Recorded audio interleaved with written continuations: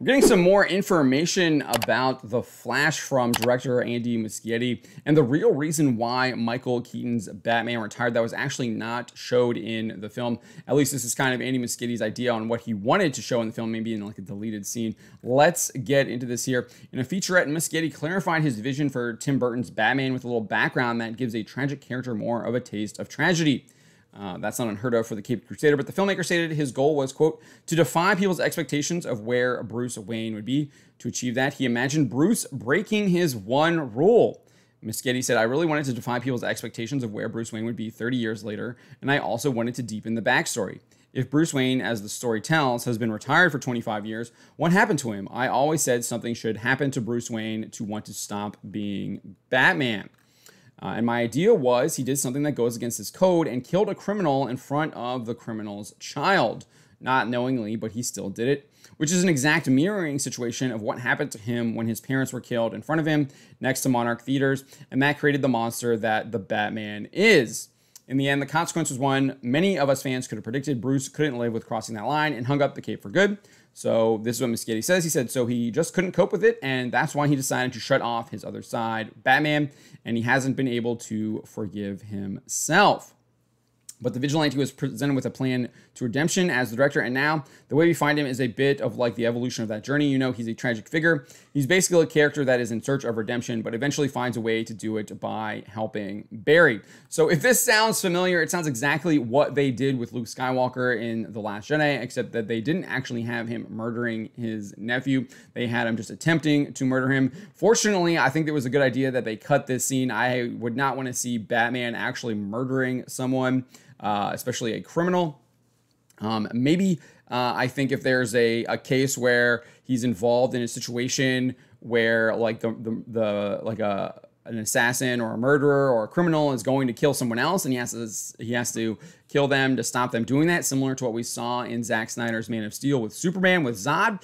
I wouldn't be opposed to that, but if he's actually just kind of got a guy hung up and kind of already beaten him and disarmed him and stopped him from doing whatever he's doing, and then he murders him in front of a child, I would find that absolutely abhorrent. That is not something that Batman would do. Batman is a very disciplined, controlled character. He is in control of his emotions. He would not let his emotions take control of him and be manipulated like that into a crime of passion.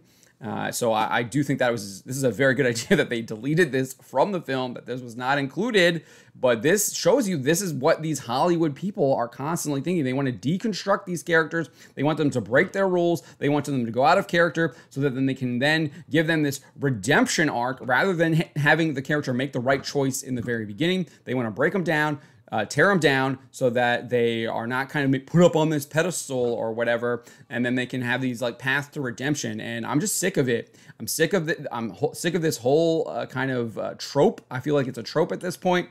Like, let's have these heroes make the right decisions and be examples on what is right and just, as they are in the comics and as they should be depicted in the movies, and how they used to depict them in the movies. Now they want to show you like, oh, these heroes, they make mistakes just like you and I, and they make absolutely awful mistakes that break their entire code and their entire principles and everything like that.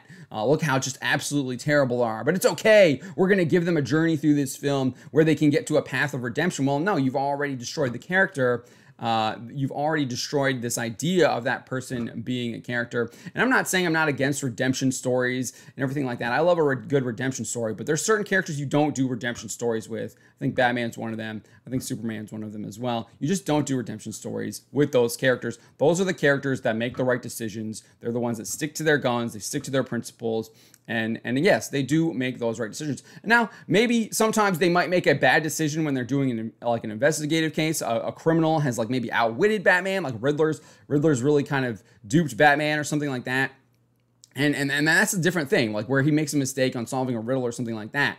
And I'm fine with that. And I think that that's good. That shows that Batman isn't this perfect character, and he has to figure out ways to overcome that. Maybe that's working with someone else, collaborating with someone, working with Alfred. Maybe that's looking at things from a different angle. Maybe going back over the crime scene and seeing if he had missed something in the first place and find something new. There's different ways that you can show a character kind of not being perfect without having them to destroy them like you would having Batman murder someone in front of a kid. Just absolutely appalling that is something that they even thought of. And I'm honestly, I'm just sick of it. I'm sick of that trope, and I'm sick of seeing that storytelling. And that's honestly why I don't really see a lot of these movies anymore, because they telegraph that this is going to be happening to a lot of these heroes, and I'm just not interested in those types of stories anymore. But let me know what you think. What do you think? Would you have wanted to see Bruce Wayne, Batman, kill a criminal in front of his own child and deconstruct the character like that and then go on to this path of redemption? Or you kind of, maybe where I'm at, you don't want to see something like that. You'd rather see Batman make the right choice, lock the guy up, throw him in prison, and then maybe help the kid out as he grows up so he doesn't follow the same path as his father. Or maybe there's some other path out there that you could see Batman taking in that situation. But let me know.